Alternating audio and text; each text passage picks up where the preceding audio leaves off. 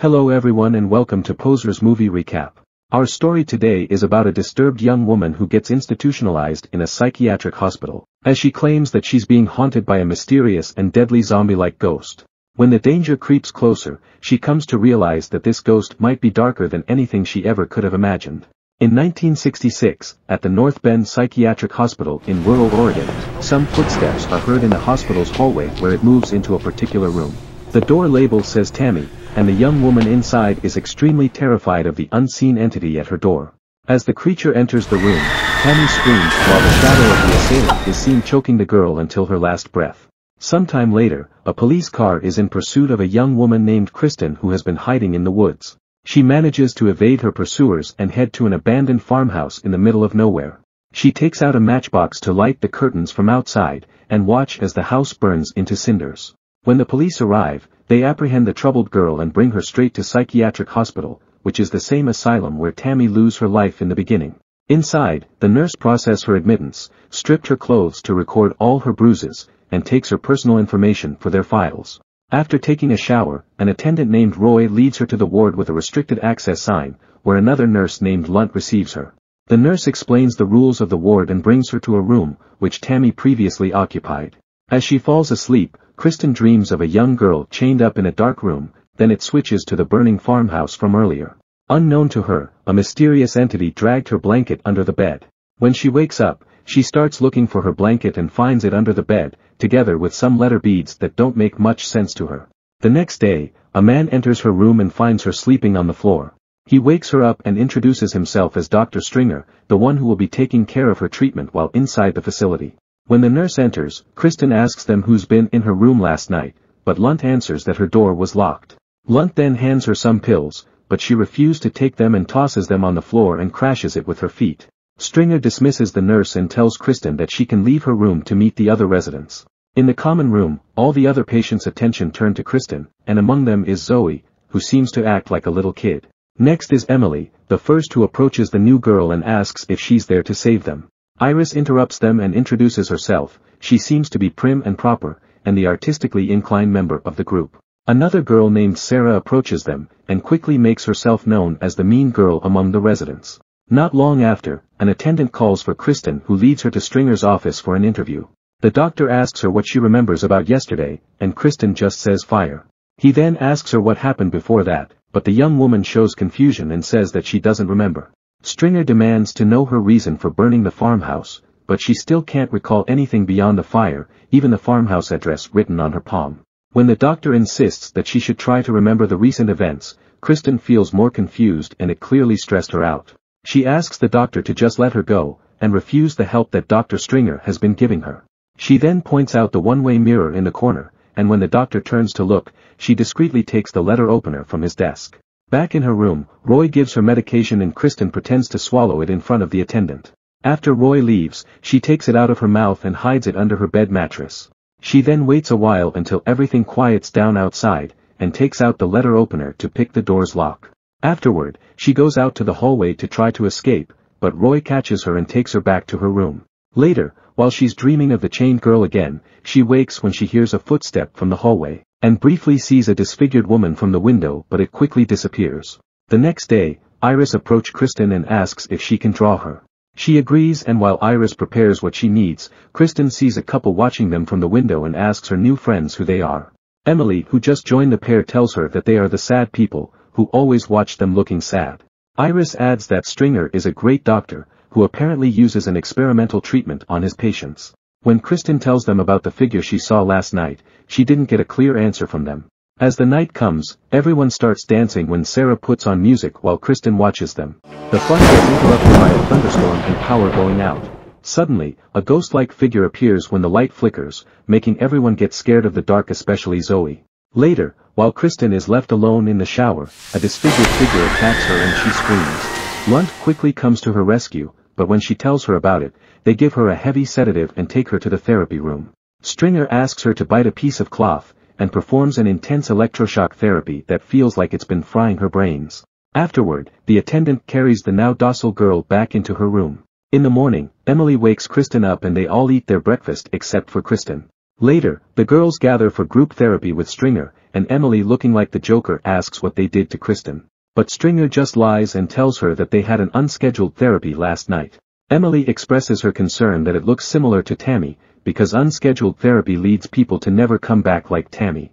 When Kristen asks who Tammy is, Iris answers that Tammy was the last one who left the ward, unaware of the girl's true fate. Before she can further elaborate, Stringer interrupts their conversation and urges them to discuss what happened in the shower. Sometime later, Emily approaches Kristen to cheer her up, but gets interrupted by Iris's announcement of her upcoming final session with Stringer. She thinks that she'll be released afterward, even though Stringer didn't explicitly say it. During her session, Stringer looks at her latest drawings that include a dark figure in a hallway. Iris's hope crashes down when the doctor tells her that she won't be getting out today, and reveals a metronome device. He then instructs Iris to focus on the rhythm and relax, and when the girl seems to get hypnotized by the rhythmic sound, he asks her to imagine her home, and Iris eventually falls asleep. After the session, Stringer asks the attendant to fetch the sleeping girl in his office, but when the attendant looks inside the room, Iris is missing. Meanwhile, Iris wakes up restrained to a stretcher while the disfigured woman takes the screaming girl to the therapy room. The figure removes her glasses and without a warning, stabs her in the eye, causing her demise. In the common room, Kristen wakes up worried about Iris, and when she asks Lunt about her, the nurse just ignores her question. The next day, Iris is still missing at breakfast and Emily believes that she's been released while Sarah thinks not. Kristen goes to Iris's room and finds it empty except for her drawing book, which she believes Iris will not leave behind. As she inquires about Iris's whereabouts, the nurse just ignores her again. She then goes back to her room and looks at Iris's sketches. She sees a drawing of a woman named Alice, and on the next page, she finds a sketch of the disfigured woman who choked her. At the upper corner of the paper, the name Alice Hudson is written on it. She then remembers the letter beads that she found on her first night, and realizes that they actually spell out Alice's name. At her next therapy session, Kristen asks Stringer about Alice, but the doctor diverts her questions. She then asks where is Tammy, Iris, and the other girls that were treated before her, but she never gets a clear answer from him. Back in the common room, she asks the girls who Alice is, but they stay silent with their faces riddled with guilt. When Sarah calls her a loony, Kristen slaps her and tells her to never call her that. Finally, Emily answers and tells Kristen that Alice was a patient who got released. Kristen then announces her plan to escape, but Zoe tells her that someone won't let her leave the facility. Later, Kristen takes some toilet paper and shoves it at Emily's door, so it can be opened from outside. In her room, Lunt gives Kristen her pills and the girl pretends to take them. After the nurse leaves, she hides her pills inside the pillowcase and pretends to sleep. After Roy's last round, she and Emily make their way to the bathroom and remove a screw from the vent using Zoe's penny. The two crawl to the vent and after a while, they find themselves in another part of the hospital. At the same moment, Lunt finds that the girl's room is open and quickly looks for them to no avail. The two young women go down to the basement floor and reach the morgue, where Emily takes some scalpel. When they hear some footsteps, Emily quickly hides under the table while Kristen enters a dark closet. Unknown to her, a hand is trying to reach her back inside the closet. When the coast is clear, Kristen walks out of her hiding place and calls Emily's name, but the woman is nowhere to be found. Suddenly, a drawer begins rattling, so Kristen nervously opens it to investigate. A disfigured hand appears and startles her, causing Kristen to run out of the morgue. She goes back upstairs and when she's about to open the front door, she hears someone calling Alice's name. She turns to look, but when she turns back, Kristen is terrified to see Alice's ghost before her. Startled, she falls to the ground and hit her head, causing her to lose consciousness. The next morning, Kristen wakes in her room still disoriented.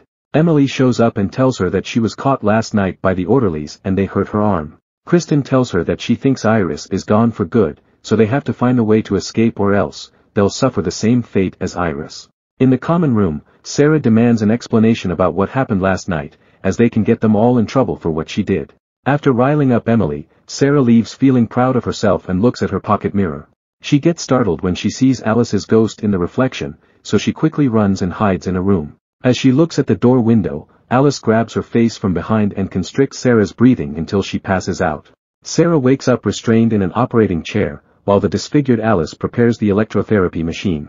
Sarah pleads for her life but the ghost feels no remorse, and set the shock therapy to maximum voltage until Sarah's face swells and her brain fries. When lights flicker in the common area due to the power overload, Kristen realizes that Sarah is missing, so she rushes to her room and finds her mattress folded up. Zoe throws a tantrum and drops her stuffed toy, and when Kristen tries to comfort the girl, she sees Alice's initial written on her toy. She asks Zoe if the toy belongs to Alice, and Zoe reveals that Sarah and the other girls did something to Alice, because she often hurt them all the time. Finally, Emily and Zoe tell her what really happened to Alice. It was Tammy's idea to get rid of the girl, and Zoe lead her to Tammy's room while everyone is waiting to gang up on her.